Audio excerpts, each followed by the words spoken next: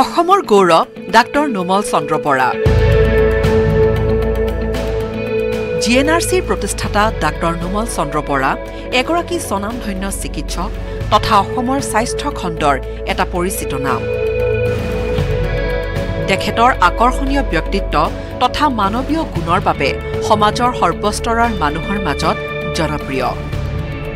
Doctor Nomal চন্দ্ৰ বৰাৰ সংগ্ৰামী জীৱনৰ কাহিনী তেওঁৰ অধ্যাৱসায় কঠোৰ পৰিশ্ৰম তেওঁৰ সাধনাই সদায় নতুন প্ৰজন্মক অনুপ্ৰাণিত কৰি আহিছে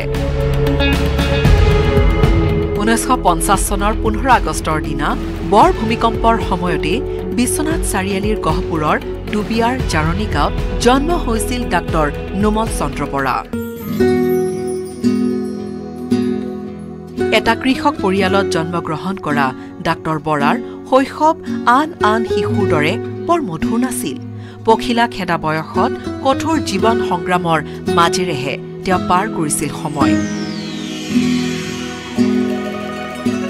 শৈশৱ আৰু কৈশোৰত দৰিদ্ৰতাৰ লগত যুঁজ দিয়া ডাক্তৰ বৰাই কঠোৰ পৰিশ্ৰম তথা জীৱন সংগ্ৰামৰ মাজতো শ্ৰেণীত কোনোদিনেই দ্বিতীয় হৈ পোৱা নাছিল শৈশৱতে কঠোৰ বাস্তৱৰ সৈতে সন্মুখীন হলেও শিশু অৱস্থাৰ পৰাই তেওঁ সপোন দেখিছিল ডাঙৰ মানুহ হোৱাৰ যাৰ বাবে কঠোৰ অধ্যাৱসায় আৰু সাধনাৰ মাজেৰে শূন্যৰ পৰা জীৱন আৰম্ভ কৰি বৰ্তমান সাফল্যৰ শীৰ্ষত আৰোহণ কৰিবলৈ সক্ষম হৈছে ডাক্তৰ নোমল চন্দ্ৰ বৰা ডাক্তৰ নোমল চন্দ্ৰ বৰাই বিশ্বাস কৰিছিল যে ষ্টাৰ্টিং সামথিং ফ্ৰম নাথিং এই কথাকে সাৰোগত কৰি তেওঁ বাহিৰৰ লোভনীয় চাকৰি ত্যাগ কৰি গুৱাহাটী মেডিকেল কলেজৰ চাকৰিত যোগদান কৰিছিল পৰৱৰ্তী সময়ত 1984 চনত ভেলোৰৰ পৃথিৱী বিখ্যাত নিউৰলজিষ্ট ডক্টৰ কে.ভি. মাথাইৰ সহযোগত উত্তৰ পূব ভাৰতত প্ৰথমবাৰৰ বাবে super speciality tertiary care hospital Guwahati neurological research centre limited জিএনআৰচিৰ কাম আৰম্ভ কৰে ডাক্তৰ নোমল চন্দ্ৰ বৰাৰ মতে জীৱনত প্ৰত্যাহ্বান গ্ৰহণ কৰিবলৈ সকলো মানুহ সাজু থাকিব লাগে মানুহৰ হেৰুৱাব লগা একো নাথাকে পাবলৈ হলে যিকোনো ৰিস্ক লবলৈ সাজু থাকিব লাগিব সকলো সাধাৰণ মানুহৰ মৰমেহে প্ৰেৰণা আৰু দায়বদ্ধতা বঢ়ায় মানুহৰ কষ্ট যন্ত্ৰণা আৰু প্ৰয়োজনীয়তাৰ কোনো অন্ত নাই ঠিক সেইদৰে কৰিব লগা কামৰো একো অন্ত নাই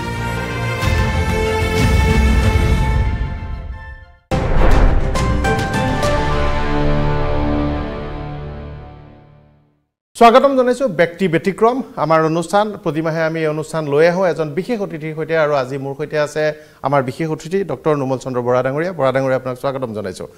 ডক্টৰ নোমল বৰা ডাঙৰীয়া যাৰ পৰিচয় কৰি দিয়াৰ কোনো প্ৰয়োজন নাই অসমৰ সকলোৱে উত্তৰ পূৰ্বাঞ্চলৰ সকলোৱে জানে দেশৰে চিকিৎসা খণ্ডত এক অগ্ৰণী এক নাম যি দীঘলীয়া সময় ধৰি অসম উত্তৰ পূৰ্বাঞ্চলৰ বাবে দীঘলীয়া চিকিৎসা সেৱাৰ এই ইতিহাসৰ সৈতে তেখেতৰ নাম সম্পৃক্ত হৈ আছে আৰু আজি মই ডক্টৰ নোমল চন্দ্ৰ বৰা ডাঙৰীয়াৰ জীৱনৰ বিশেষ কিছু দিশ কথা বতৰা পাতিম এক ব্যতিক্ৰম জীৱন এক জটিল জীৱন পৰিক্ৰমাৰ মাজেৰে আহি এই অৱস্থাত উপনীত হৈছে Guwahati neurological research centre GNRC hospital সকলোৰে পৰিচিত নাম আৰু আহি আজি গুৱাহাটী নিউৰলজিকেল ৰিচাৰ্চ চেণ্টাৰ গুৱাহাটীতে 4খনকৈ হস্পিটেল আৰু পশ্চিমবংগত এখন হস্পিটেলৰ সৈতে এক বৃহৎ প্ৰতিষ্ঠান তাৰ লগে লগে আন বিভিন্ন গৱেষণা আৰু স্বাস্থ্য সম্পৰ্কীয় কেইবাটাও প্ৰকল্পৰ সৈতে জড়িত হৈ আছে আমি ডক্টৰ নোমল চন্দ্ৰ বৰা ডাঙৰীয়াৰ সৈতে তেখেতৰ জীৱন পৰিক্ৰমা এই পৰ্যন্ত যাত্ৰা আৰু এই পৰ্যন্ত জীৱনৰ যি অনুভৱ এই বিষয়ে আমি কথা বতৰা পাতিম মই আপোনাক পুনৰ এবাৰ স্বাগতম জনাইছো আৰু মোৰ সৈতে আজি বিশিষ্ট অতিথিসকল আছে ডক্টৰ নোমল চন্দ্ৰ বৰা ডাঙৰীয়াৰ শিক্ষকৰ পৰা হাইস্কুলত শিক্ষাদান কৰা শিক্ষকৰ পৰা বন্ধুৰ পৰা পৰিয়ালৰ লোকসকল আৰু তেখেতৰ সহকৰ্মী জিএনআৰচিৰ বিভিন্ন দায়িত্বত থকা ব্যক্তিসকল আছে আৰু তেখেতসকলৰ সৈতেও জানিম পুত্ৰ কন্যা পত্নী আৰু পৰিয়ালৰ অন্যান্য সদস্যসকলৰ সৈতে মই ডক্টৰ নোমল চন্দ্ৰ বৰাৰ সৈতে প্ৰথমটো বিষয়ে হ'ব যে এই মুহূৰ্তত যদি মই আপোনাক কওঁ দীঘলীয়া জীৱন পৰিক্ৰমা কিন্তু জীৱনৰ আটাইতকৈ মধুৰতম ক্ষণটো আপোনাৰ বাবে কোনটো মুহূৰ্ত আপোনাৰ এই সমগ্ৰ জীৱনটোত আটাইতকৈ মধুৰ বা আপোনাৰ নিজৰ ভাল লাগে ডক্টৰ নোমল চন্দ্ৰ বৰা কোৱাটো খুব সহজ নহয় কোনটো মুহূৰ্ত মোৰ সকলোতকৈ ভাল লাগে বিশেষকৈ যেতিয়া জিএনআৰচিত চিকিৎসা লৈ আৰোগ্য লাভ কৰা মই এজন ৰোগী লগ পাওঁ সেই ৰোগীজনে যেতিয়া মোক কয় যে স্যাৰ আপোনাৰ হস্পিটেলত মই 30 বছৰ আগতে গৈছিলোঁ আপুনি মোক এনেকৈ চাই দিছিলে এনেকুৱা কৰিছিলে এতিয়া মই এনেকুৱা হৈ আছো সেই মানুহজনৰ যিটো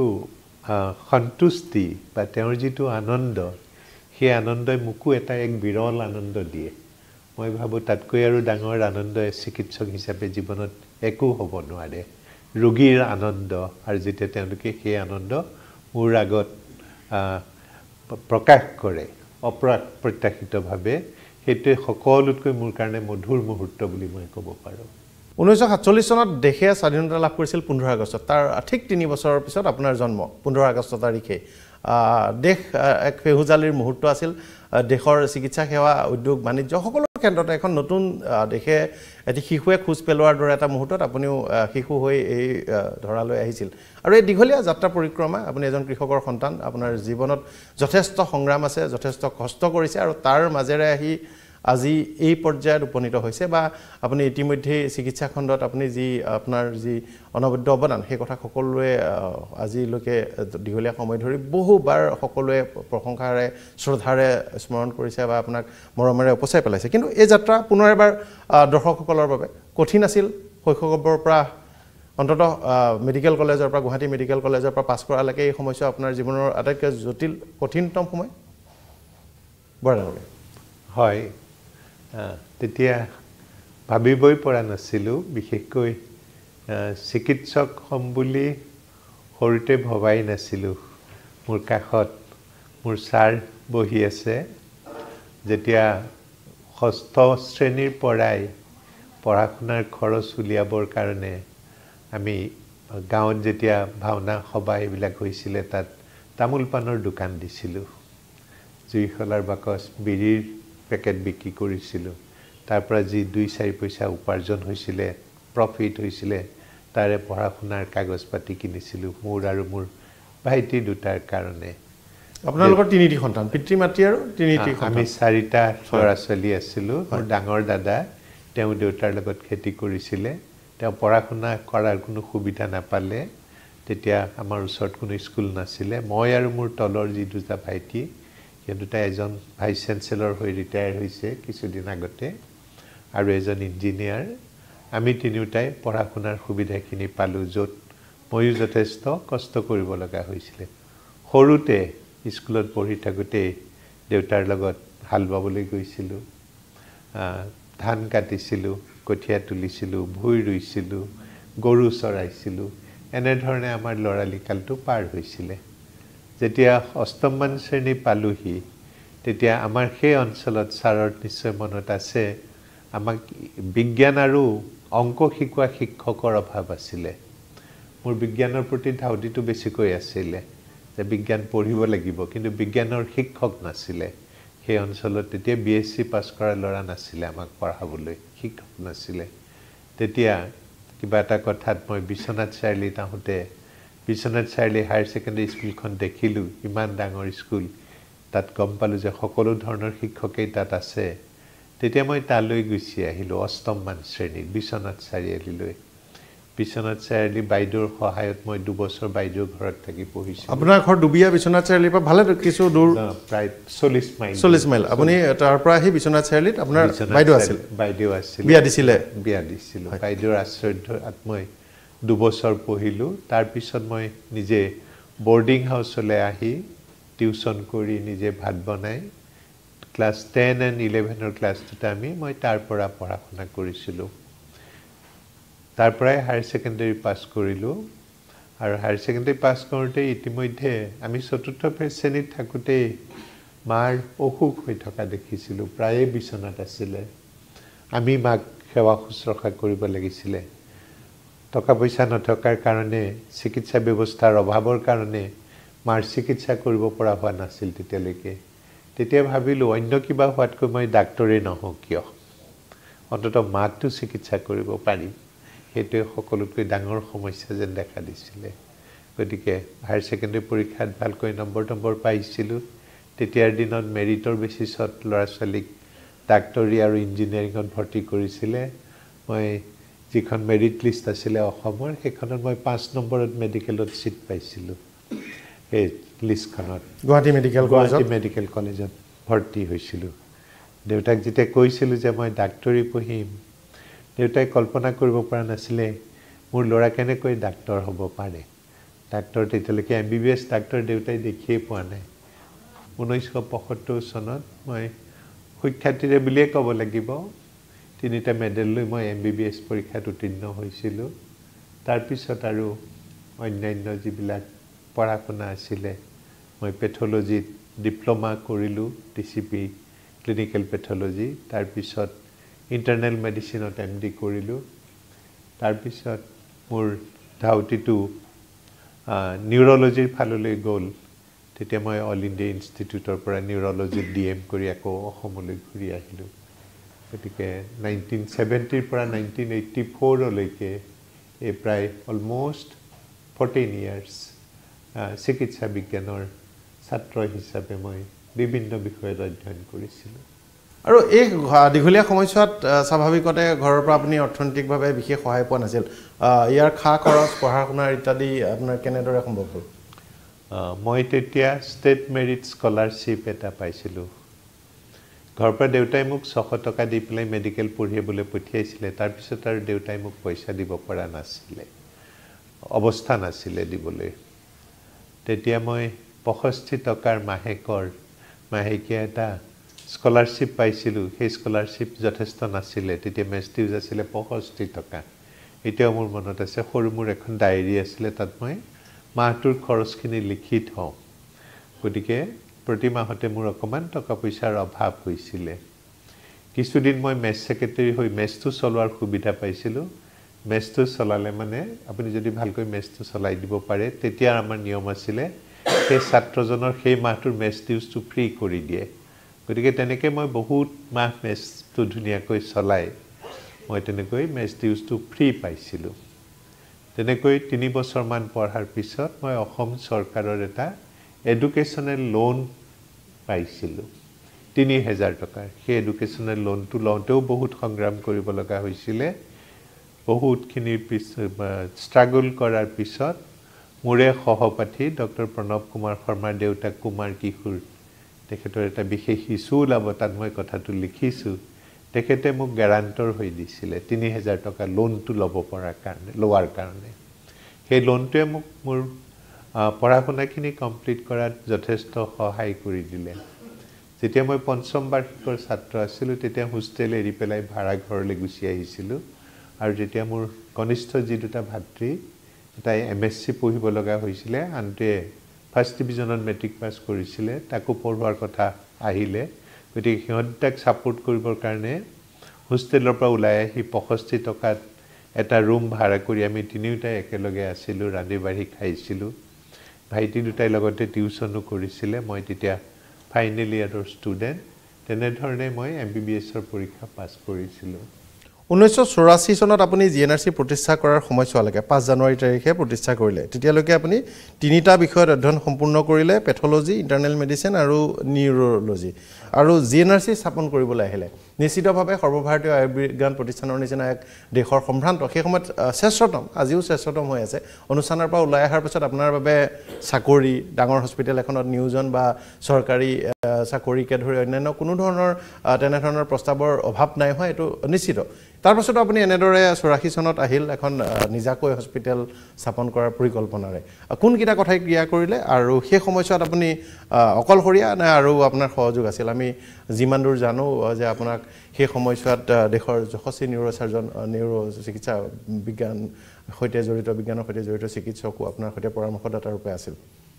84 চনলৈকে মই চাকৰিটো এৰি দিয়াৰ কথা সপোনতো ভবা নাছিলোঁ অল ইণ্ডিয়া ইনষ্টিটিউটত থাকোঁতে চিকিৎসা পাতিৰ কাৰণে ইয়াৰ পৰা যোৱা অসমৰ মানুহৰ বিলাই বিপত্তিবিলাক দেখিছিলোঁ দেখি পেলাই তেতিয়া চিন্তা কৰিছিলোঁ যে এই খা সুবিধাখিনি কিছু পৰিমাণে হ'লেও অসমত গৈ সৃষ্টি কৰিব লাগিব আৰু তেতিয়া একমাত্ৰ ভৰসাৰ স্থল আছিলে গুৱাহাটী মেডিকেল কলেজখন তাত মোৰ এটা চাকৰিও আছিল আৰু আপুনি তাৰ পৰা এইমছৰ পৰা ভৰ্তি হৈ গুৱাহাটী মেডিকেল কলেজত চাকৰি আছিল গতিকে মই চাকৰিটো জয়েন কৰিবৰ কাৰণে বিচাৰিলোঁ যেতিয়া চাকৰিটো জয়েন কৰিবৰ কাৰণে মই চেষ্টা কৰিলোঁ তেতিয়া চৰকাৰে মই যিটো বিষয়ত নিউৰলজি বিষয়ত মই প্ৰশিক্ষণ লৈ ঘূৰি আহিছোঁ তেওঁলোকে মোক সেই বিষয়ৰ চাকৰি দিবলৈ অপাৰগ হ'ল 3 মাহৰ পিছত মোক সময় দিলে যে 3 মাহ সময় দিয়া মোক ক'লে যে তুমি বৰ্তমান এনেস্থেচিয়াতে কাম কৰি থাকা এনেস্থেচিয়াত মোৰ কোনো ট্ৰেইনিং নাছিলে কিন্তু তৎসত্ত্বেও তেওঁলোকে মোক সময় খোজাৰ কাৰণে মই মান্তি হলো যে কোনো কথা নাই মই এনেস্থেচিয়াতে কাম কৰিম কিন্তু মই যদি নিউৰলজি কৰিবলৈ নাপাওঁ মই বিষয়টো পাহৰি যাম আৰু মই মানুহক বা ছাত্ৰ ছাত্ৰীক সহায় কৰিব নোৱাৰিম গতিকে আপোনালোকে বেছি দেৰি নকৰিব 3 মাহ সময় বাৰু ঠিক আছে তেতিয়া জিএনআৰসি মানে গুৱাহাটী মেডিকেল কলেজত নিউৰলজি বিভাগটো আৰম্ভ হোৱা নাছিল আৰম্ভ হৈছিলে খুব সৰু খুৰাকে হৈছিলে এগৰাকী নিউৰলজিষ্ট আছিলে কিন্তু তেওঁৰ লগতে এগৰাকী ডক্টৰে ডেফিনেটলি যথেষ্ট নহয় সেকেন্ড এটা পোষ্ট ক্ৰিয়েট কৰাৰ কথা গতিকে মই ক'লো যে সেকেন্ড পোষ্ট আপোনালোকে ক্ৰিয়েট কৰি দিয়ক আমি দুয়ো লগ লাগি ডিপাৰ্টমেন্টটো এষ্টাব্লিছ কৰাত সুবিধা হ'ব 3 মাহৰ পিছত যেতিয়া মই সেক্ৰেটাৰিয়েটত গ'লো চাকৰিটোৰ কাৰণে মই চাকৰিটোতো নহ'লে পৰণ মই বিভিন্ন ককৰ্থনাৰ সন্মুখীন হলো মোক সেক্ৰেটাৰিয়েটৰ পৰা বাহিৰ কৰি দিয়াৰ নিচিনাই এটা অৱস্থাৰ সৃষ্টি হ'ল তেতিয়াই মই ঠিক কৰিলো যে এতিয়া মোৰ হাতত দুটা অপচন হয় মই অসম এৰি কৰবাত গুচি যাওঁ নিউৰলজি বিদ্যাটোৰে মই মানুহক সহায় কৰিবৰ কাৰণে নহয় মই এই চাকৰিটো এৰি দি মই নিজে কিবা এটা ব্যৱস্থা কৰো থাৰ্ড অপচনটো হ'ল মই মেডিকেল কলেজতে জহি পছি থাকি মই মোৰ বিষয়টো পাহৰি যাওঁ মোৰ হাতত তেতিয়া 5000 টকা জমা ধন আছিলে তেতিয়া মোৰ পত্নী জয়শ্ৰী বৰা পিএইচডি ষ্টুডেন্ট আছিলে ইয়াত থকা প্ৰিয়ংকা 2 বছৰীয়া আছিলে তাই তেতিয়া 2 বছৰ বয়স মোৰ হাতত 5000 টকা জমা আছিলে তাকে মূলধন হিচাপে লৈ মই এটা সৰু নিউৰলজি চেণ্টাৰ কৰাৰ কথা কল্পনা কৰিছিলোঁ গতিকে মই আজিও এতিয়াও বিশ্বাস কৰোঁ যে টকা পইচা দৰকাৰ কিন্তু সেইটো একমাত্ৰ সম্বল নহয় কাম কৰিবৰ কাৰণে লাগে এটা নিৰ্দিষ্ট লক্ষ্য কাম কৰিবৰ কাৰণে লাগে পৰিশ্ৰম কৰিব পৰাৰ ক্ষমতা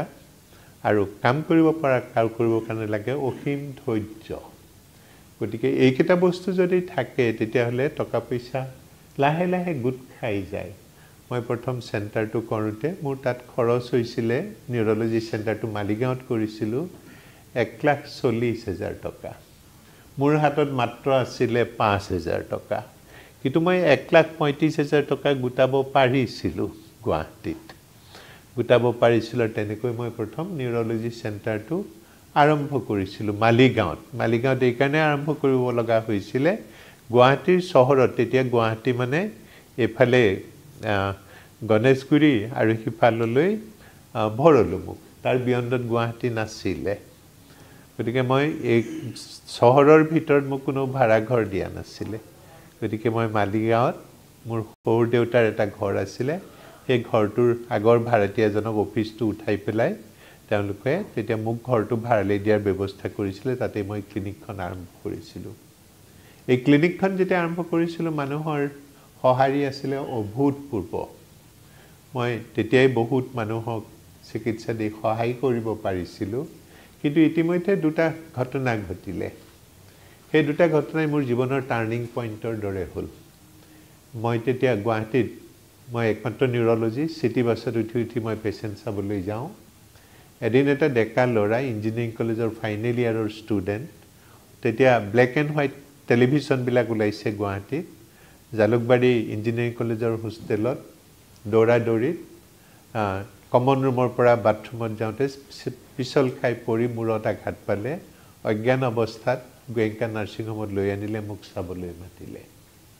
মই জানিছিলোঁ যে ল'ৰাটোৱে মগজুত আঘাত পাইছে সেই কথাটো নিৰ্ণয় কৰিবৰ কাৰণে মোক এটা চিটি স্কেন পৰীক্ষাৰ দৰকাৰ কিন্তু চিটি স্কেনৰ মেচিন তেতিয়া নাছিলে এজন নিউৰোচাৰ্জনে ল'ৰাটোক চোৱাৰ দৰকাৰ আছিলে তেতিয়া নিউৰোচাৰ্জনৰ অভাৱ আছিলে ৰাতি 12টা বজাত ইঞ্জিনিয়াৰিং কলেজৰ ল'ৰা ছোৱালীখিনিয়ে এখন বাছ হাইজেক কৰি মোক ঘৰৰ পৰা উঠাই আনিবলৈ গ'ল ঘৰত গৈ ৰাতি 12টা বজাত ধুমধুম ধামধামকৈ দৰ্জা খিৰিকী চবতে ভুকুৱাইছে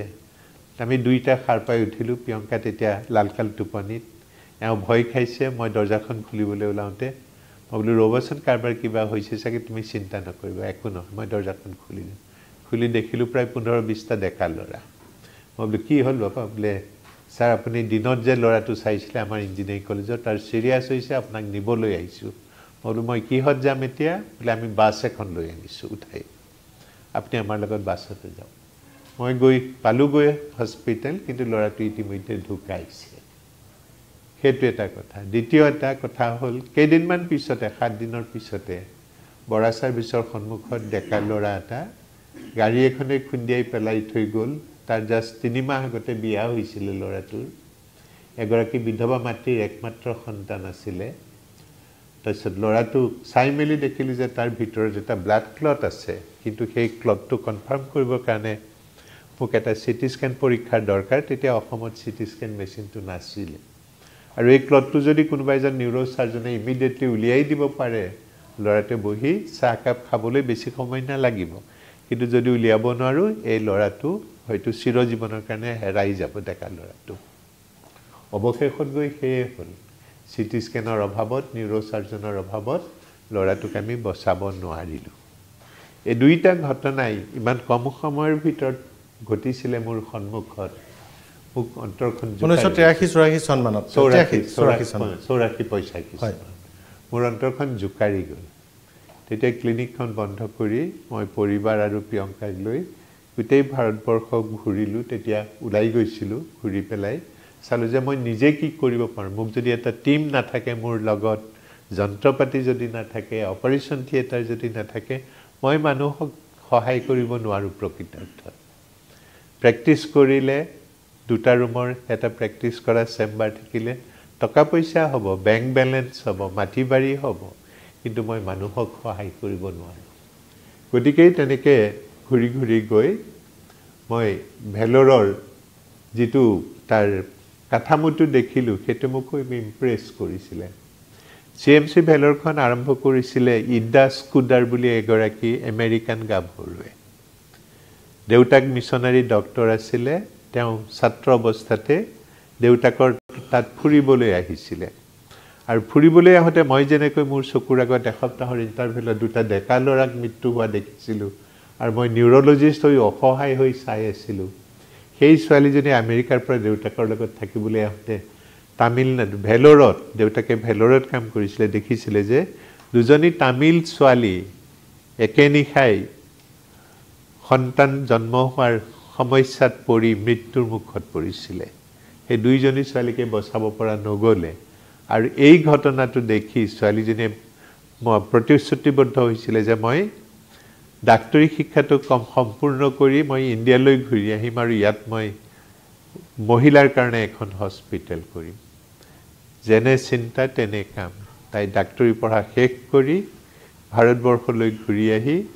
CMC ভেলোৰত এখন বিচনাৰে প্ৰথম হস্পিটেলখন আৰম্ভ কৰিছিলে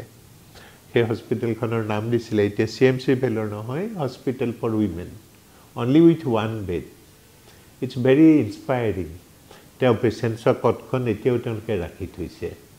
যিখন চকীত আৰু টেবুলত বহি তেওঁ ৰোগী চাইছিলে সেইখন এতিয়াও প্ৰিজাৰ্ভ কৰা আছে বাগায়ম বুলি জাগা টুকুৰাত আছে CMC ভেলোৰৰ পৰা প্ৰায় 7-8 কিলোমিটাৰমান দূৰত্বত তেতিয়া মই ভাবিলোঁ এজনী ছোৱালীয়ে যদি ইমানখিনি কাম কৰিব পাৰে মই কিয় নোৱাৰোঁ পাৰ্থক্য মাত্ৰ এইটোৱেই যে সেই ছোৱালীজনীৰ পিছত গোটেই আমেৰিকাই ছাপোৰ্ট দিছিলে এতিয়াও আমেৰিকান গভৰ্ণমেণ্টে CMC ভেলোৰক এটা আৰ্থিক অনুদান বছৰি দি থাকে আৰু লগতে খ্ৰীষ্টান মিছনাৰী অৰ্গেনাইজেশ্যনে ছোৱালীজনীক ছাপোৰ্ট কৰিছিলে ভেলোৰখন পাতিবৰ কাৰণে পৰৱৰ্তী সময়ত এই এখন বিচনাযুক্ত হস্পিটেল ফৰ ওমেনখনে গৈ বিশাল CMC ভেলোৰ হৈছিলে সেই অনুপ্ৰেৰণাৰে অনুপ্ৰাণিত হৈ মই GNRC হস্পিটেলৰ কথা কল্পনা কৰিছিলোঁ তেতিয়াৰ দিনত আৰু মালিগাঁৱৰ চেণ্টাৰটোৰ পৰা 2 বছৰৰ ভিতৰতে মই আকৌ বেছি টকাৰ লোন লৈ পেলাই AIDCৰ পৰা দিছপুৰত এই হস্পিটেলখন 1987ত স্থাপন কৰি ইয়াত প্ৰথম নিউৰলজি আৰু নিউৰ'চাৰ্জাৰীৰ চিকিৎসাৰ ব্যৱস্থা কৰিছিলোঁ দিছপুৰত তেতিয়া আপুনি আৰম্ভ কৰিলে হয় 1987 5 জানুৱাৰীতে তাৰ পাছত আৰু যাত্ৰাত বেছি জটিলতা নাই চাগৈ জটিলতা হয় বহুতখিনি সহজ হৈ গৈছে এটা কথা কি যে যেতিয়া আপুনি কিবা এটা কাম প্ৰথমে আৰম্ভ কৰে you get criticism you get appreciation you get both মোক হিৰেন গোহাঁই ছাৰে মোৰ সমস্যাবিলাক দেখি আৰ্টিকল এটা লিখিছিলে তেখেতে এখন ইংৰাজী কাকতৰ সম্পাদনা কৰিছিলে নহয় কিছুদিন তেতিয়া লিখিছিলে যে each success story creates two groups of people one group is your hostile critic and the other group is your ardent supporter যিখিনি সাপোর্ট করে তেওঁলোক সাধাৰণতে by and large silent they don't talk they do not create noise but they like you they love you and they support you silently কিন্তু যিখিনি মানুহ hostile তেওঁলোকে খুব আৱাজ কৰিব পাৰে শব্দ কৰিব পাৰে হুলস্থুল কৰিব পাৰে কিন্তু যদি তুমি জীৱনত কিবা কৰিব খোজা you need to be remain unfazed by both যেতিয়া দিছপুৰ আৰম্ভ কৰিছিলো মাত্ৰ আমি 5 জন সহকৰ্মী আছিলো সৰ্বেশ্বৰ ডেকা ইয়াত বহি আছে দিছপুৰত তেখেতে মোৰ সহকৰ্মী আছিলে তেওঁ আমি 10 মাহত গোটেই হস্পিটেলৰ বিল্ডিংটো সাজি উলিয়াইছিলো তেওঁ কনষ্ট্ৰাকচন সাইটত লেবাৰৰ লগত এবছৰ শুইছিলে খাইছিলে ৰাতি 1 বজাত ট্ৰাকত উঠি তেওঁ কুৱেৰীৰ পৰা শিলগুটি আৰু বালি আনিবলৈ বিচাৰিবলৈ যায় যাতে আমি কম খৰচত সস্তাত বস্তু কিনি আনি হস্পিটেলখন বনাই পেলাই ৰেডি কৰিব পাৰো আমি তেনে ধৰণে আৰম্ভ কৰিছিলো so I am grateful for those people I am grateful to the God almighty God that I have been gifted by such people for which this journey has been possible doctor Nomal Bora ডাঙৰীয়াৰ সৈতে আমি কথা পাতি থাকিম কিন্তু এই মুহূৰ্তত এটা চমু বিৰতি লৈছো বিৰতিৰ পিছত উভতি আহিম বহুকেইজন বিশিষ্ট ব্যক্তি আছে তেখেতসকলৰ সৈতে আমি কথা বতৰা পাতিম বহু নজনা কথা আমি হয়তো আজি জানিম মুকলি হ'ব তাৰ পূৰ্বে এটা চমু বিৰতি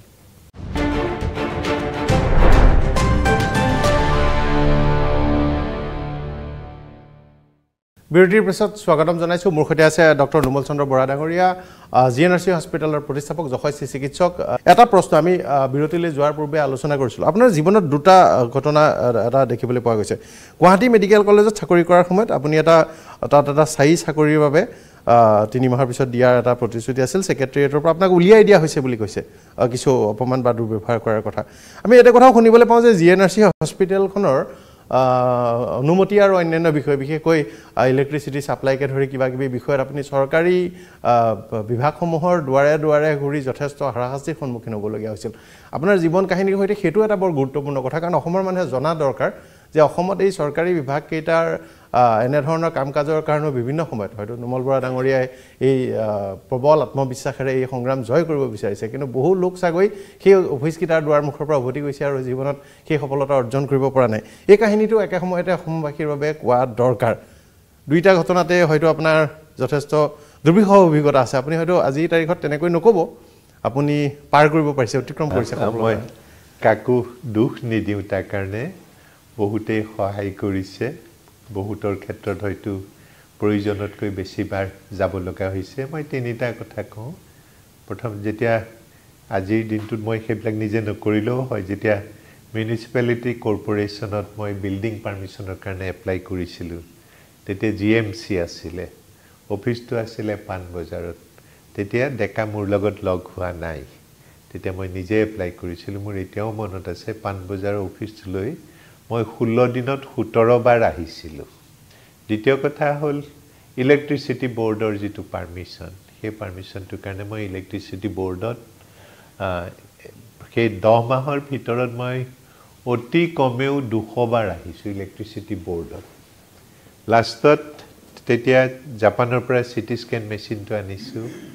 অসমৰ কাৰণে এটা ডাঙৰ সম্পদ কিমান মানুহৰ জীৱন অকালতে নোহোৱা হৈ গৈছে এটা সিটি স্ক্যানৰ অভাৱৰ কাৰণে সেই মেচিনটো যেতিয়া মই 65 লাখ টকাত জাপানৰ পৰা কিনিছিলোঁ পইচা দিয়া হৈ গ'ল মেচিন আহিলে ইনষ্টল কৰিবৰ কাৰণে ইঞ্জিনিয়াৰৰ দৰকাৰ হ'ল তেতিয়াকৈ জাপানৰ বাহিৰৰ বিদেশৰ মানুহ অসমলৈ সোমাব নোৱাৰে তেওঁলোকৰ ৰেষ্ট্ৰিক্টেড এৰিয়া পাৰমিট লাগে মিনিষ্ট্ৰি অফ হোম এফেয়াৰ্ছৰ পৰা ল'ব লাগে সেইটো খুব সৰু কথা নহয় গতিকে মই উলিয়ালো মোক 5 দিনৰ কাৰণে ইঞ্জিনিয়াৰজন অসমত থাকিবৰ কাৰণে পাৰমিশনটো দি আৰে ৰেষ্ট্ৰিক্টেড এৰিয়া পাৰমিটখন দিলে কিন্তু ইলেক্ট্ৰিচিটি বোৰ্ডে মোক কানেকশ্যনটো নিদিয়ে মই তেতিয়ালৈকে 200 বাৰ গৈছো মোক পাৰমিশনটো নাই দিয়া ইঞ্জিনিয়াৰ আহিব তেওঁ যদি মই ইলেক্ট্ৰিচিটি কানেকশ্যনটো নয় তেওঁ মেচিনটো ইনষ্টল কৰিব নোৱাৰিব 5 দিনৰ ভিতৰত তেওঁ গুচি যাব লাগিব যেতিয়া লাষ্ট মোমেন্টলৈকে তেওঁলোকে মোক কানেকশ্যনটো নদিলে তেতিয়া আই storm into the room of adviser electricity board তেতিয়া সেইটো এটা ডাঙৰ পজিশন মই একেবাৰে কোনো নাম নোহোৱা মানুহ এজন আপুনি জানেনে মোৰ এটো হৈ আছে আপোনাৰ ডিপাৰ্টমেন্টত 200 বাৰ আহিও মই কানেকশ্যনটো পোৱা নাই মোৰ জাপানৰ ইঞ্জিনিয়াৰছে চেয়াৰমেনজন কিন্তু এডভাইচাৰজন ভাল মানুহ আছিল তেখেতে মোক খংৰাগ একো নাই কৰা মই যেতিয়া তেখেতৰ ৰুমৰ পৰা ওলাই আহিলো তেখেতে মোৰ পিছে পিছে আহি এসটি অফিচলৈ তেখেতে নিজে গৈছিল আৰু সেই ৰাতিয়ে মোক কানেকশ্যনটো দি আহিছিল গতিকে তেনেকুৱা মানুহ আছে কিন্তু বিচাৰি পাওঁতে বহুত সময় লাগে মই কিন্তু বাদ নিদিম কিন্তু 200 বাৰ যাব পৰা ধৈৰ্য অলপ ধৈৰ্য লাগিব বেছিভাগ মানুহে আমি নোৱাৰিম 200 বাৰ নোৱাৰিব যাব নোৱাৰিব তেনেকৈ হয় খংৰাগ কৰি পৰিস্থিতি বেয়া হ'ব নহয় আমি এৰি দিম তেনেকৈ সিটি স্ক্যানৰ ইম্পৰ্টেন্ট তেতিয়াৰ দিনত সিটি স্ক্যান এনেই কিনো বুলি তেতিয়া হেতু প্ৰথম সিটি স্ক্যান অসম উত্তৰ পূৰ্বাঞ্চলৰ এটো অসমত আৰু এটা মেচিন আহিছিল সেই মেচিনটোৰ মালিকজনেই নিজে সিটি স্ক্যান ম্যানুফ্যাকচাৰ কৰো বুলি কৈ বাকি বিলাকে যাতে সিটি স্ক্যান আনিব নোৱাৰে তাৰ কাৰণে এখন হেঙাৰ প্ৰস্তুত কৰিছিল ডিজিটিডি director general of technical development বুলি এটা ডিপাৰ্টমেন্ট আছিল গতিকে মই সিটি স্ক্যানৰ ইম্পৰ্ট লাইসেন্সৰ কাৰণে এপ্লাই কৰিলো এপ্লিকেশন বিলাক দিও চিঠি দিও মোৰ এটা সৰু ৰঙা ৰেমিংটন টাইপৰাইটাৰ আছিল এতিয়াও আছে মেমেন্টো হিচাপে সেই টাইপৰাইটাৰটো ৰাতি 3টা বজাতে উঠি পেলাই চিঠি বিলাক টাইপ কৰো এটা এটা আঙুলিৰে মাৰি তেওঁলোকৰ চিঠি বিলাক দিও মই তেওঁলোকলৈ প্ৰায় more than 200 letters লিখিছিলো কিন্তু চিঠিখন দিও মই খবৰ দবলৈ যাও প্লেনত উঠি কেতিয়াবা ট্ৰেইনত উঠি যাও গৈ পাও যে চিঠিখন ফাইলৰ পৰা কোনোবাই নোহোৱা কৰি দিছে এনেকে 200 টাইমছ মান মই চিঠি দিয়াৰ পিছতো যেতিয়া ইম্পৰ্ট লাইসেন্সখন নাপালো এআই দিছে তেতিয়া মোৰ লোনটো কেনসেল কৰি দিবৰ কাৰণে উলালে তেতিয়া মোৰ অকমান কপাল ভাল হল কি এজিপি গভৰ্ণমেন্ট নতুনকৈ পাৱাৰত আহিছে তেতিয়া পাৱাৰটা হতে তেতিয়া তেওঁলোকৰ যে অসমৰ কাৰণে কিবা এটা কৰিব লাগে তেতিয়া মই তেওঁলোকক লগ ধৰি কেজনমান এমপি কলো যে মোৰ এনেকুৱা এটা প্ৰবলেম হৈ আছে ক্যান ইউ হেল্প মি মই এনেকুৱা এটা চেণ্টাৰ কৰিব বিচাৰিছো এই লাইসেন্সখন আজি মোক এবছৰে তেওঁলোকে দিয়া নাই তেতিয়া তেওঁলোকে বিজয়া চক্ৰৱৰ্তী মহিৰাম শইকিয়া সাইফুদ্দিন আহমেদ দিনেশ গোস্বামী এই চাৰিজন এমপি আৰু লগত দিগেন বৰা তেতিয়া ইণ্ডাষ্ট্ৰি মিনিষ্টাৰ আছিল তেওঁলোকে এই 5জন মানুহে একেলগে মোক লৈ পেলাই ইণ্ডাষ্ট্ৰি মিনিষ্টাৰ এনডি তিৱাৰীক কৈ লগ ধৰিছিল যে এই লৰাটোৱে অসমৰ কাৰণে এইখিনি কৰিব বিচাৰিছে why you people cannot give him an import license কিয় এই লৰাটোক এবছৰ ধৰি ৰখাই দিয়া হৈছে তেতিয়া এনডি তিৱাৰীয়ে মোৰ মনত আছে গোটেই অফিচাৰখিনিক মাতি আনি within 24 hours license খন দিয়েছিল because of this আমি কথা পাতিম আমাৰ সৈতে বিশিষ্ট ব্যক্তিসকল আছে ডক্টৰ নোমল চন্দ্ৰ বৰা ব্যক্তিগতভাৱে মই যিমান দূৰ জানো এজন ভাল চিকিৎসক ভাল পিতৃ স্বামী তাৰ লগে লগে এজন কঠোৰ পৰিশ্ৰমী অসমীয়া তেখেতৰ জীৱনৰ বৈচিত্ৰ্যময় বহুত দিশ আছে মই কথা পাতিম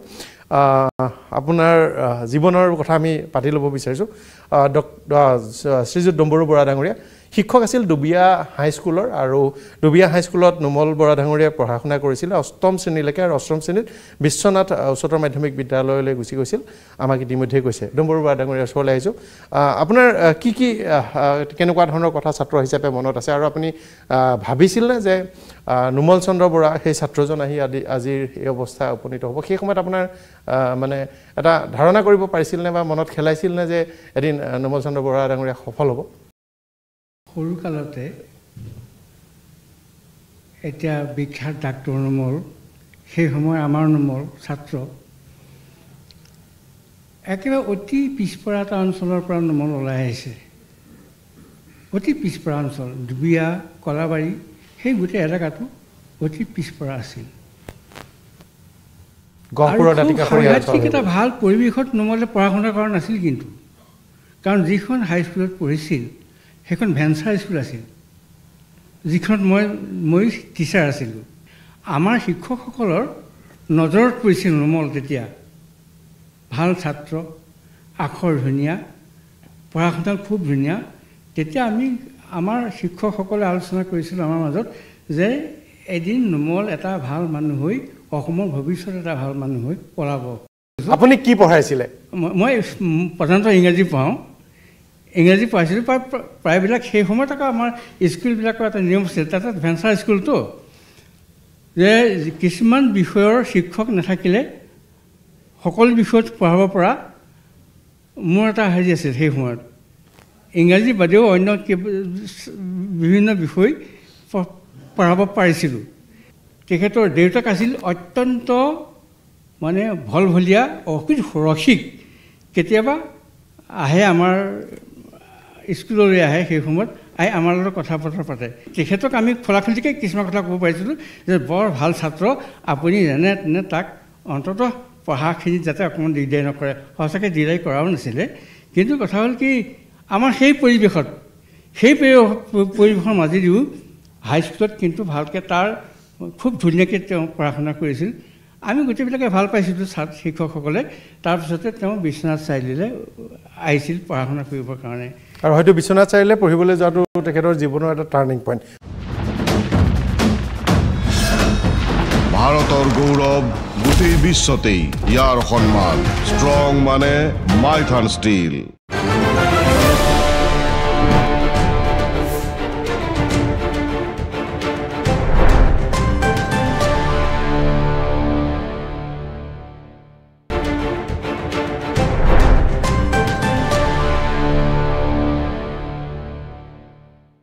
বিৰতিৰ পিছত স্বাগতম জনাইছোঁ। মোৰ সৈতে আছে ডক্টৰ নোমল চন্দ্ৰ বৰা ডাঙৰীয়া,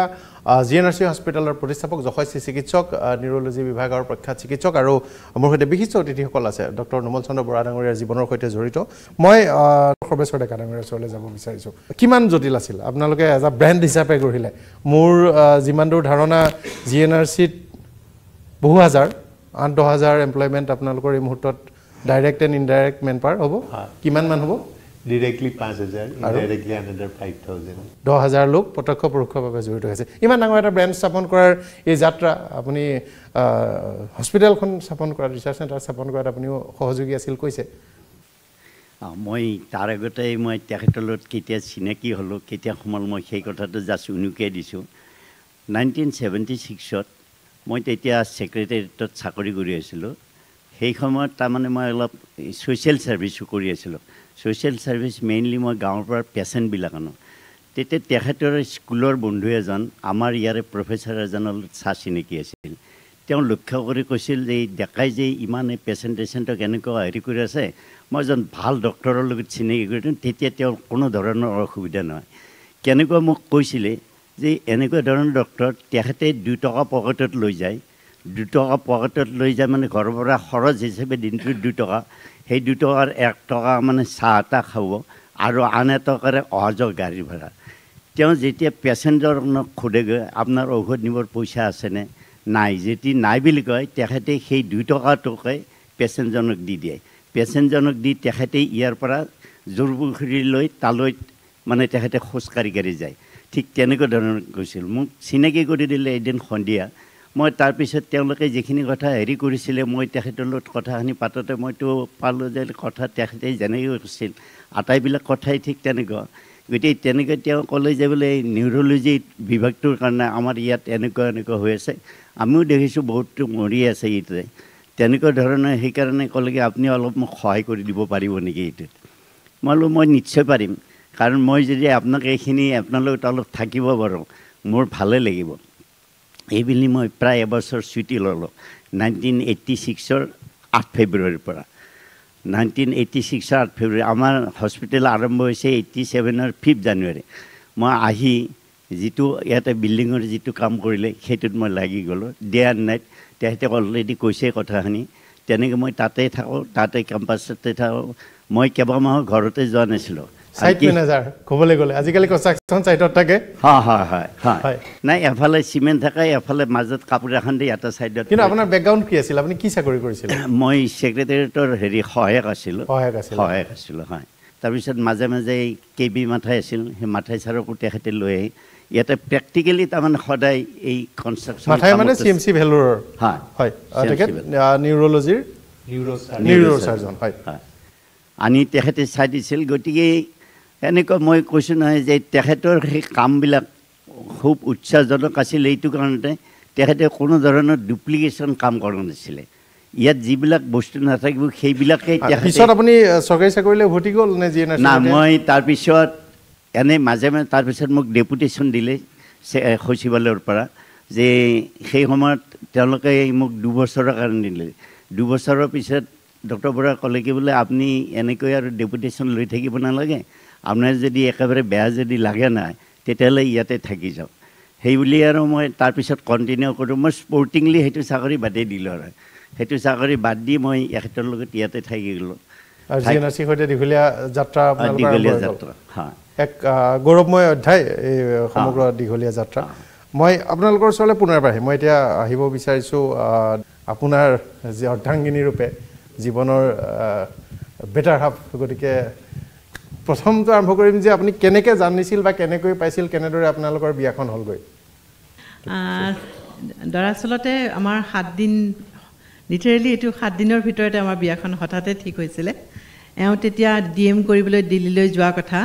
আৰু মই গৱেষণা কৰি আছিলোঁ গুৱাহাটী বিশ্ববিদ্যালয়ত তেতিয়া হঠাৎ মোৰ মাজু ভাইটি আৰু তাৰ বন্ধু কুমাৰ কিশোৰৰ মাজু ল'ৰা তেওঁলোকৰ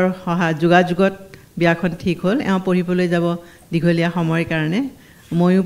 ইউজিচি ফেলোশ্বিপ হিচাপে কাম কৰি আছিলোঁ গতিকে তেনেকৈ যোগাযোগতে তেওঁ যোৱাৰ আগতে ডিএম কৰিবলৈ যোৱাৰ আগতে আমাৰ বিয়াখন হঠাতে হৈ যায় তাৰপিছত মই গুৱাহাটীতে থাকি গ'লোঁ তেওঁ দিল্লীত জইন কৰিলে এইমছত মাজতে দিল্লীত থাকিলে তাৰপিছত দিল্লীৰ পৰা উভতি আহি জিএমচিত যোগদান কৰিলে এতিয়া আমি আজি যিজন নোমল বৰা আমি চিনি পাওঁ নিশ্চয় আপোনাৰো বহু অৱদান আছে এই পৰ্যায়ত আপুনি শিক্ষকতা পৰিয়াল আৰু ইপিনে প্ৰতিষ্ঠান এখনৰ সেই সময়ছোৱাত নিশ্চয় পৰিয়ালটোৱে কষ্ট কৰিছিল অৰ্থনৈতিক অসুবিধা আছিল কৈছে জটিলতা আছিল যথেষ্ট মই মানে সংগ্ৰামৰ সহযোগী আছিলোঁ প্ৰত্যক্ষভাৱে মই চিকিৎসালয়ত যোগদান কৰা নাছিলোঁ প্ৰত্যক্ষভাৱে সম্ভৱো নাছিলে তেতিয়া মই নতুনকৈ চাকৰিত জইন কৰিছিলোঁ যোগদান কৰিছিলোঁ আৰু আমাৰ 3টা সন্তান আৰু এওঁ একেবাৰে সময় দিব নোৱাৰিছিল স্বাভাৱিকতে গতিকে মই ঘৰখন চাব লাগিছিলে চাকৰিটো আন্তৰিকতাৰে কৰিলেও যথেষ্ট সময় দিব লাগিছিল গতিকে মই আৰ্থিকভাৱে সকাহ দিছিলোঁ আৰু তাৰোপৰি তেওঁৰ খোৱা আৰু খোৱাটো মই চাইছিলোঁ সেইখিনিকে মই অৱদান সেইখিনি সময়ত মই কৰিব পাৰিছিলোঁ চাকৰি কৰি থকা কাল কিন্তু সেই সময়ছোৱাত আপুনি কটন কলেজত কাম কৰি থকাৰ সময়ছোৱাত কৈছে যে হাতত মাত্ৰ 5000 টকা আছিল 5000 টকাৰ এনেকুৱা এটা যাত্ৰা আৰম্ভ কৰা বৰ সহজ নহয় তেওঁ উপাৰ্জনৰ প্ৰতিটো টকাই চিকিৎসালয়ৰ প্ৰমোটাৰ্ছ কণ্ট্ৰিবিউশ্যন বুলি কয় বোধ কৰোঁ তাত দিছিলে গতিকে মোৰ দৰমহাৰ পইচা কেতিয়াবা তেওঁ সহায় কৰে কিন্তু প্ৰায় সম্ভৱ নহয় গতিকে চাকৰি কৰি ল'ৰা ছোৱালীকেইটাৰ পঢ়া শুনা ডাঙৰ কথা আছিল চৰকাৰী কলেজৰ সীমিত আছিল তেতিয়া খুব সীমিত আছিল আমাৰ উপাৰ্জন সীমিত ভাড়া ঘৰত আছিলোঁ আৰু ল'ৰা ছোৱালী 3টাৰ পঢ়া টিউশ্যন এনেকুৱা ধৰণৰ খৰচবোৰো আছিলে এওঁ মাজে সময়ে সহায় নকৰিছিলে কিন্তু মানে তেওঁ যিহেতু তেতিয়া ষ্ট্ৰাগল পিৰিয়ড আছিলে প্ৰত্যেকটো টকাই তেওঁৰ হস্পিটেলত লোন লৈছে বুলি কৈছে গতিকে তেখেতৰ কণ্ট্ৰিবিউশ্যনো লাগিছিলে গতিকে সম্ভৱো নাছিলে সকলো সময়তে গতিকে আৰ্থিক সংকট ভয়াৱহ আছিলে এজন সফল ব্যক্তি আপুনি যদি মই কওঁ যে আপুনি আটাইতকৈ ওচৰৰ পৰা পাইছে গতিকে সফলতাৰ যদি কেইটামান কাৰণ ক'বলৈ কওঁ যে কিয় সফল হৈছে তেখেত নিশ্চয় কিছু গুণ আছে যিখিনি আন সাধাৰণ মানুহৰ হাতত ওপৰত নাই অতি পৰিশ্ৰমী আৰু তেখেত ইলিগেল আৰু ইমৰেল কাম তেখেতে একেবাৰে নকৰে এই দুটা তেওঁৰ মানে মূল ভেটি বুলি মই ভাবোঁ মই ল'ৰা ছোৱালীকেইটাকো সেইটোৱে শিকাইছোঁ আমি এতিয়া শুনো যে তেখেতে বৰ দীঘলীয়া সময় কাম কৰে ৰাতিপুৱা 4 বজাত তাৰ ওচৰে পাজৰে খোৱাৰ পৰা উঠে আৰু নিশা বৰ দেৰিকৈ ঘৰ সোমাইগে ডেইলি ৰুটিন এবাৰ যদি চমুকে ক'ব পৰা ডেইলি ৰুটিনখন সেয়া অলপমান দেৰিকৈ উঠাটো অলপ কওঁ কিন্তু 5টামান বজাততো উঠি যায় তাৰপিছত খোজকাঢ়ে 2 ঘণ্টা কিন্তু অলপ দিনৰ আগলৈকে ইয়াতকৈ সোনকালে উঠিছিল নেকি আমি শুনামতে তাতকৈ সোনকালে উঠে উঠি যায় যেতিয়া সমস্যাবোৰ থাকে আগতেতো তেওঁ ৰাতি 12টাতো চিকিৎসালয়লৈ যাব লাগিছিল গতিকে পিছে পিছে উঠি দুৱাৰ খোলা দুৱাৰ মাৰা কামবোৰো মোৰ ভাগতে আছিল এতিয়া ডাঙৰ ছোৱালী ল'ৰা ছোৱালীও আছে সিহঁতে সেইবোৰ কাম সামৰি দিয়ে কাৰণে মাজৰাতি চিকিৎসালয়লৈ যোৱা কামটো এতিয়া কৰিব নালাগে কিন্তু তথাপিতো সমস্যা যেতিয়া থাকে বেছি বা কাম কাজ বেছি প্ৰেছাৰ হয় তেতিয়া 1-2টা বজাতো উঠি দিয়ে তেওঁ উঠি পেলাই কামবোৰ সামৰিবলৈ যায় বা ডাটাবোৰ চেক কৰে বিশেষকৈ হস্পিটেলত সেইটো তেওঁ বৰ আন্তৰিকতাৰে কৰে বিবাহিত জীৱনৰ নিশ্চয় বহু তিতা মিঠা অভিজ্ঞতা আছে তিতা মিঠা অভিজ্ঞতা আছে এতিয়া পাহৰি দিছোঁ আৰু তথাপিতো হয় এই সংসাৰৰ এই সংগ্ৰামৰ কাৰণেই তিতাবোৰ আহিছিলে বাকী বিশেষ নাই আৰু খুব নাই কিন্তু এতিয়া আজি ভাল যে 10,000 মানুহ অসমত সংস্থাপন দি প্ৰত্যক্ষ আৰু পৰোক্ষ ফালৰ পৰা আমি সন্তুষ্ট হয় আপোনালোকৰ এটা মনত এটা আজি সন্তুষ্টি এটা থাকিব নিশ্চয়কৈ আমি সন্তুষ্ট কাৰণ 10,000 পৰিয়ালক আৰু আমি ভাবো যে সেইটো আশীৰ্বাদ এটা আমাৰ পৰিয়ালত সদায় থাকিব দুবেলা দুসাজ ভাত খাজ খোৱাটো নিশ্চিত কৰিব পাৰিছে আপোনালোকৰ তৰফৰ পৰা ডাঙৰ কথা মানে ওৱান অফ দ্য লাৰ্জ এমপ্লয়াৰ আমাৰ ইয়াত ইমান দীঘলীয়া চাকৈ সংস্থাপনৰ নাই মই বৰা ডাঙৰীয়াৰ ওচৰলৈ আকৌ এবাৰ আহিম আপোনালোকৰ ওচৰলৈ অহাৰ আগতে ধন্যবাদ ডক্টৰ জয়শ্ৰী বৰা ডাঙৰীয়ানী এই যাত্ৰা দীঘল পৰিক্ৰমা কিন্তু আজিৰ তাৰিখত আপোনালোকৰ বৃহৎ পৰিসৰ GNRC গুৱাহাটীত মহানগৰ পৰিসৰৰ ভিতৰতে 2খন উত্তৰ গুৱাহাটীত 3খন উত্তৰ গুৱাহাটীত 1খন 4খন আৰু পশ্চিম বংগতো 1খন তাৰ উপৰিও GNRC আপোনালোকৰ যি সব আছে তাৰ উপৰিও আপোনালোকে এখন অসমীয়া নহয় এখন স্বাস্থ্য সম্পৰ্কীয় আলোচনী GNRC স্বাস্থ্য চলায় গতিকে দীঘলীয়া এই যি পৰিক্ৰমা এই পৰিক্ৰমাত আপোনাৰ কোনটো কাম কৰি এতিয়া সন্তুষ্টি লাভ কৰে এখন হস্পিটেলৰ স্বত্বাধিকাৰী এজন নিউৰলজিষ্ট নে আজিকালি আপুনি অলপ যুৱ প্ৰজন্মৰ লোকসকলক আপুনি অলপ মেণ্টৰিঙৰো কাম কৰে তেওঁলোকক দিহা পৰামৰ্শ দিয়ে আপোনাৰ তত্ত্বাৱধানতে বহুকেইজন সফল চিকিৎসক GNRCত কাম কৰি অসমৰ কেইবাটাও প্ৰসিদ্ধ নাম চিকিৎসা খণ্ডৰ GNRCৰ পৰা ওলাইছে নিউৰলজি নিউৰ'চাৰ্জাৰী কেইবাটাও প্ৰতিষ্ঠানত গতিকে আপুনি কোনটো কাম কৰি আপোনাৰ আটাইতকৈ সন্তুষ্টি আছে কিছুদিন মেডিকেল কলেজতো জড়িত থাকিল সকলোতকৈ আনন্দ দিয়া বুলি ক'লে মই যিকেইটা কাম কৰোঁ এটাইকেইটাতে মই আই ফাইণ্ড লট অফ ইনস্পিৰেশ্যন মই প্ৰেৰণা পাওঁ এটা হ'ল মই হায়াৰ ছেকেণ্ডেৰী পৰীক্ষা পাছ কৰাৰ পিছতো ছাৰে কোৱাৰ দৰে যিখন স্কুলত ছাৰে মোক পঢ়াইছিলে সেই স্কুলখনত গৈ মই শিক্ষকতা কৰিছিলোঁ তেতিয়া বোলে ছাৰ এৰি আহিছে স্কুলখন মই শিক্ষকতা কৰিছিলোঁ গতিকে মই শিকাই মেলি ভাল পাওঁ নিউৰলজি ছাবজেক্টটো সেইকাৰণেই মই বাছি লৈছিলোঁ এইটো টান ছাবজেক্ট ইয়াত শিকোৱা মানুহ নাছিলে তেতিয়া মই ল'ৰা ছোৱালীক শিকাব বিচাৰিছিলোঁ নিউৰলজি গতিকে শিকাই বৰ ভাল পাওঁ মই পঢ়াই মেলি বা শিকাই ভাল পাওঁ গতিকে মোৰ ছাত্ৰ কেৱল ডাক্তৰেই নহয় মই ৱাৰ্ড বয়কো শিকাওঁ ক্লিনাৰকো শিকাওঁ এতিয়া যিটো স্বাস্থ্য মিত্ৰ প্ৰজেক্ট আছে আমাৰ প্ৰায় 20,000 স্বাস্থ্য মিত্ৰ আমি এতিয়ালৈকে ৰিক্ৰুট কৰিলোঁ আৰু তাৰে 2,000 স্বাস্থ্য মিত্ৰ যিকোনো মুহূৰ্ততে সক্ৰিয় হৈ থাকে এই স্বাস্থ্য মিত্ৰখিনিক ৰেগুলাৰ ট্ৰেইনিং দিয়াটো এটা ডাঙৰ কাম তাত মই ডিৰেক্টলি ইনভলভ হওঁ আৰু যথেষ্ট মই আনন্দও পাওঁ গতিকে মোৰ এতিয়া এই ব্যস্ততাৰ প্ৰায় 40% টাইম মানুহক নিৰোগী আৰু স্বাস্থ্যৱান কৰি ৰখাত যিখিনি কাম কৰিব লাগে সেই কামখিনিতে মই খৰচ কৰোঁ আৰু মই কৰি যথেষ্ট আনন্দও পাওঁ তৃতীয় কামটো হ'ল মই উদ্যোগী হিচাপে মোৰ দায়িত্ববোধটো হ'ল মই ভাবোঁ যে আমি অসমৰ ভাৰতবৰ্ষখন এখন ডেভেলপ নেশ্যন হোৱাটো বিচাৰোঁ সকলোৱে বিকশিত ভাৰত গতিকে অসমো ইয়াৰ বাহিৰত আহিব নোৱাৰে ডাক্তৰ হিচাপে বিকশিত ভাৰত এখন কৰিবলৈ হ'লে আমাৰ দায়িত্ব হ'ব যে প্ৰতি 1000 মানুহৰ কাৰণে 4খনকৈ অন্ততঃ বিচনাৰ যোগান ধৰা